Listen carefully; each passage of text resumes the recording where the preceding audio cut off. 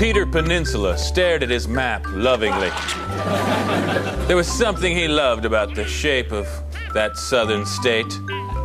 That and the fact that he had a vitamin C deficiency made him plan day in and day out to steal the entire state of Florida. But first he had to find a place to put it. He couldn't put it in his backyard because his backyard was too small. So Peter thought, Alabama. No one will look for Florida inside Alabama. Peter, what are you doing down there? His mother yelled.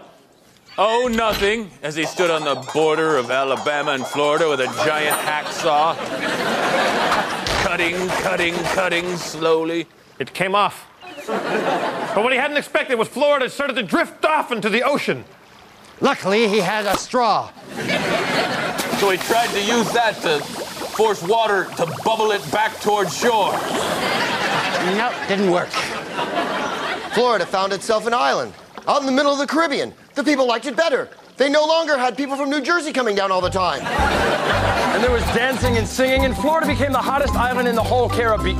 And in fact, it became hotter than Cuba. It became extra Cuba hot. How could they keep the tourists coming to Cuba? Castroland. An amazing amusement park of mustache roller coasters and Che Guevara-themed mascots. Oh, people will thrill to come to our communist Wonderland, where they'll get to wear identical military uniforms and march together and sit in... smoke cigars and stuff like that. Suddenly, the state police showed up.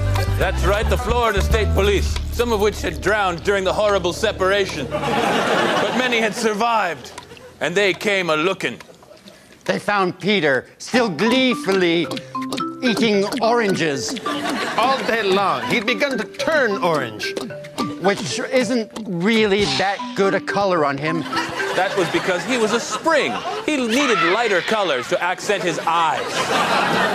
Florida began to sink.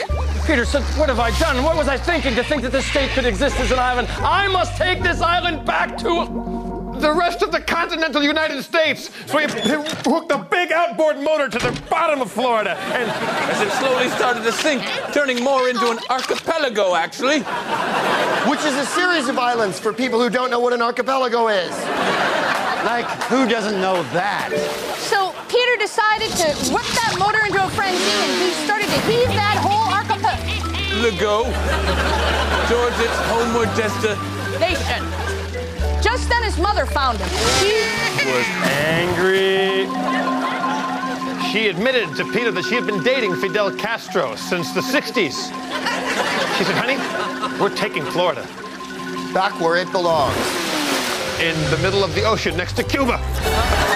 They're going to combine Cuba with Florida and make a new super country called Floriduba.